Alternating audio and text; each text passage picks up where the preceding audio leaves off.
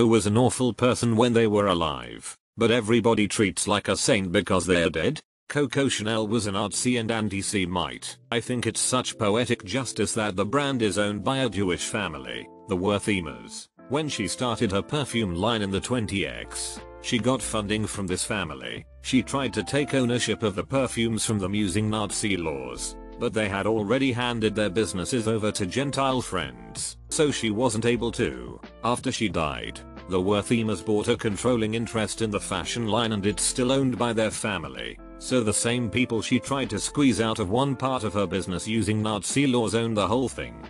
Bit of a UK and India specific one, but Jade Goody. She was famous for nothing other than being thick and racist. Then she died and everyone acted like she was a saint because it led to more people getting tested for cervical cancer. Charlie Chaplin is remembered pretty fondly, but he repeatedly sexually assaulted teenage girls he worked with, even impregnating one. If I recall correctly, the ages of known girls he assaulted was from about 12-16, and he was known to publicly talk about how much he liked young girls. Yikes. How come I'd never heard about this before? I've been showed a few skits of his in school and no one bothered to tell us that. All I knew about the guy was that he had the same mustache as Hitler. Because it's not so much learning about who Chaplin was, but more about how his character changed cinema. Just like the Beatles, they're revered as saints. But I forget who was a well-known wife beater. Elvis did the same Steven Tyler dated a 16-year-old when he was in his mid-20s. Woody Allen is all over the place with underage conquests. More modernly, the A-Hat who played Percy in The Green Mile, at 51 years old, married a 16-year-old girl, with her parents' consent. Jerry Lee Lewis married his 13-year-old cousin at 22. R. Kelly, at 27, illegally married Aaliyah when she was 15. Paul Walker was 33 when he started dating a 16-year-old. Seinfeld was 38 when he started dating a 17-year-old. The shithead who played Fez on That 70s Show, in his late 20s 30s, dated Demi Lovato and Lindsay Lohan when they were 17, and Mandy Moore when she was 16. On the flip side, Fergie was 23-24 when she dated a 16-year-old Justin Timberlake. It goes both ways, but you certainly hear a lot more guys doing it than ladies. Bob F. Marley, poet and a prophet and gigantic a-hole, very violent toward his wife, sexually assaulted her, possibly the conception of one of his children, cheated like F, totally absent and unloving to his kids, moody and petty, immensely talented, along with the rest of the Wailers, and their producers, and brilliant music, but massive douchebag with posters, shirts and murals all over the place. Came here for this. I worshipped him when I was a teenager and then read a ton of biographies, one of which by his own mother, and ended up loathing him. Caroline Flack, the media was so mean to her and she committed suicide. So sad. She also dated a 16-year-old when she was in her 30s and beat one of her boyfriends with a lamp. Living in the UK, this was something that irked me so much. Like, yes, okay, she was a TV presenter that people liked, but she still abused her partner and suicide does not change that. My uncle, to give you an idea of the kind of man he was, he once profited off his friend's son dying. The guy was studying in England when he suddenly died. The father wanted to fly him back to his home country for the funeral. My uncle offered to make the arrangements for him. He looked up the price of the flights and gave the father that number. After he was given the money, he turned around and booked the cheapest possible flights for the body, taking several days longer than it should have and passing through a few random countries. He pocketed the excess cash. Now that he's dead, it's all he was such a good businessman that helped so many people, completely ignoring the fact that he only helped people when it benefited him, and for the most part he was a colossal piece of sh that even screwed his own family in the name of making a buck. Karma bit him in the A for that one, though, because soon after he was diagnosed with cancer and never got to enjoy that money before he died. Even his own kids hated him.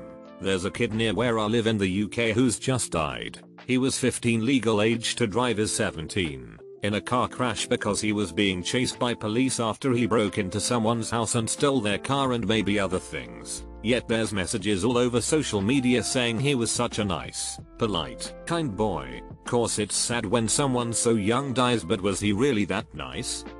Thomas Edison. I read Empires of Light a while back which talk about Edison, Tesla, and Westinghouse. One of the better historical reads and highly recommend. Also, Edison was a giant dickhole. I once read somewhere that the reason Tesla is so popular on Reddit is that is how every Redditor perceives themselves. The unfairly unrecognized genius. And everyone here has an Edison in their life that took everything away from them. Also, Tesla's a virgin. I feel like the Edison pendulum has swung too far. Yes, in elementary school he was praised too much, but now it's like most people think he was nothing but a scam artist. And at the same time, Tesla, who was never given enough credit in elementary school, is now held up like how Edison was. In reality, they were both great inventors. Yeah, Edison did some shitty business tactics, but it doesn't take away from his inventions. And yes, Tesla was right on AC power, but no, his plan for free wireless electricity was not held back by corporate greed. It was quacky pseudoscience. Elvis Presley. Elvis was a wonderful and game-changing singer, but as a person he was a creepy weird piece of He liked girls who were uncomfortably young, constantly cheated on his wife, chased his live-in girlfriend around the house with a gun in a drugged-out state, refused to touch his wife after the birth of their daughter, then married her when she complained about it. This is just some of the shitty and weird things he did. Elvis is not a hero and definitely shouldn't be remembered as one. I read somewhere that he would get angry at women for finding out they smoked weed. He would tell them all about how terrible and unattractive drugs are, while he was addicted to drugs and considered himself some kind of exception. He hated illegal drugs. He had this false idea that if a doctor prescribed it, that it must be safe. Forget that, he was already on dozens of prescription drugs. Gandhi. He barred his wife from taking Western medication, penicillin, when she fell ill. She died, and when he was sick later, he took the medication. Ferdinand Marcos. The former president of the Philippines, who's responsible for so much corruption, chaos, and the country's overwhelming debt. The country was under martial law and would arrest dissidents and torture them. While a lot of Filipinos hate him, there's a surprising number of people that think that all the he did is justified because he established a refined railway system, some government agencies, and other random all while amassing a huge debt. Australia was on this 13 years ago. The eulogy song, NSFW lyrics. John Lennon. He should definitely be remembered as a good musician, but as a person in general he was pretty awful. He was murdered 40 years ago today. I know, because it was my 5th birthday and my birthday party sucked. Happy birthday. Totally agree. He was by no means a saint, although it seemed towards the end of his life, he was trying to make right from his mistakes, especially when it came to his relationship with his first son, which does make his death all the more tragic. He was realizing his mistakes and trying to learn from them and fix them, but was murdered just as he was attempting to. All you need is love. Imagine no possessions, he says as he sits in his lavish surroundings with the woman he ran out on his wife and family with. A very do as I say, not as I do kind of guy.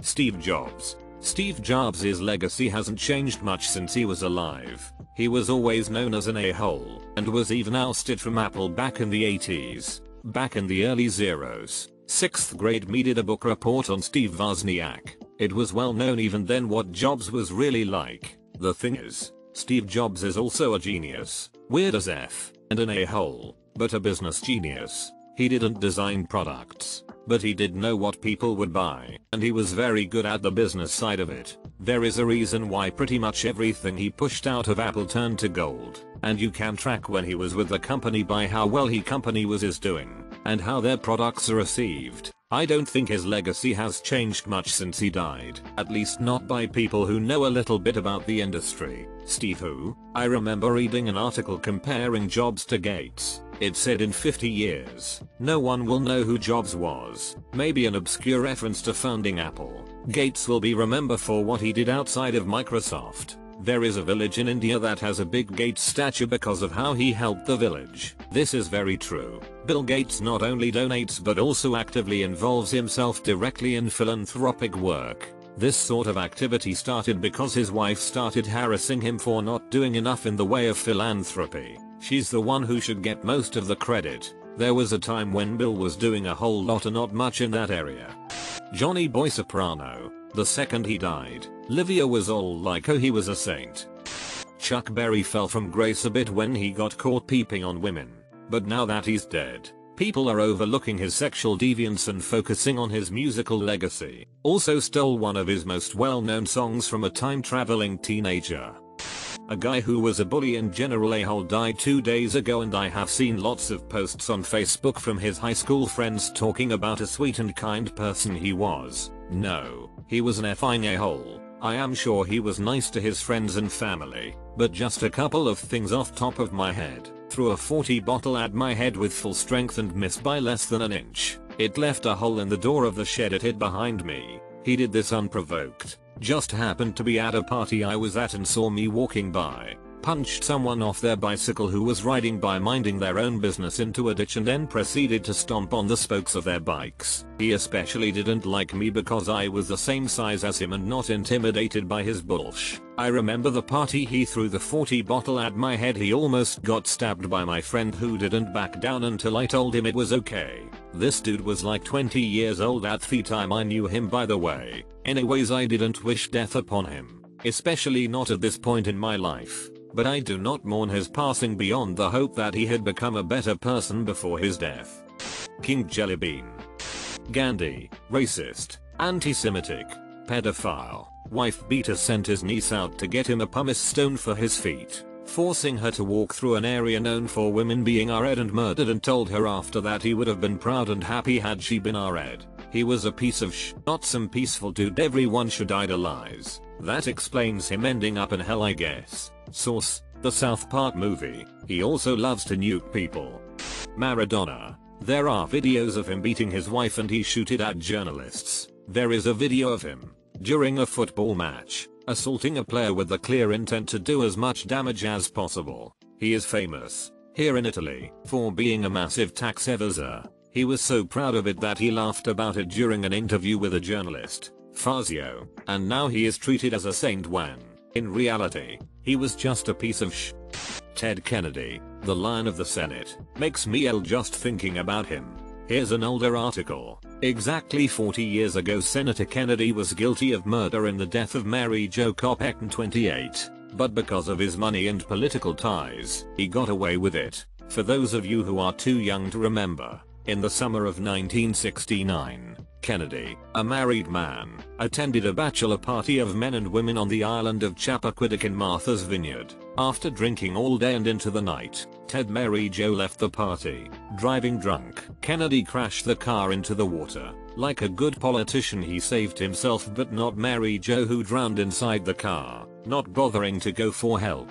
Heroic Ted said he panicked, swam across the bay and went to his apartment and called his lawyer. 10 hours later, they reported the crime to police. That was just enough time for the alcohol to leave his system, thereby leaving no evidence to prosecute Tipsy Ted for felony murder. Felony murder occurs when a person breaks a law, drunk driving, and causes the death of another, by way of political power and money. The Kennedy family quashed the criminal investigation, and Mary Jo's death was ruled an accident. Then later Kennedy paid the Kopechne family a large sum of money not to file a civil lawsuit for negligent homicide. If that had been me or you, we would still be in prison. Let's just say I'm relieved that the mass voters can no longer elect this murderous senator. Ted exemplified the kind of political leader that no nation should ever have. End article. I went through over 800 posts and not one mention of M.R. Rogers. From the names listed here, I figured someone had dirt on him too. Kinda makes me feel good there was at least one good person on this planet. My heart skipped a beat thinking you had some unknown dirt.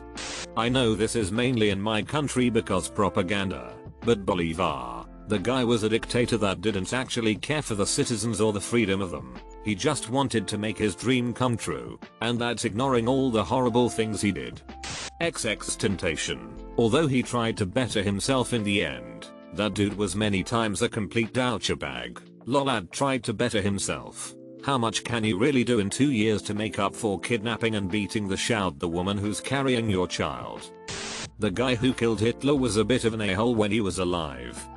XXXTentacion. When he was killed, there was a barrage of sympathy messages saying he was such a good person for helping out with charity and made such great music. Did everyone just forget how he abused his pregnant girlfriend, dealt drugs and was a gang member? This guy was not a saint. He was a criminal. Period.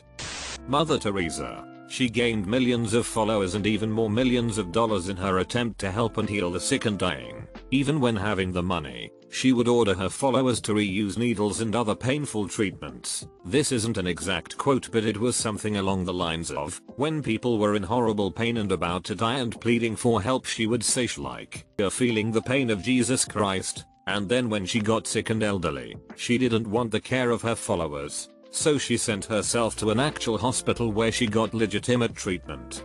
Andrew Jackson is still on our $20 bill despite being responsible for mass murder.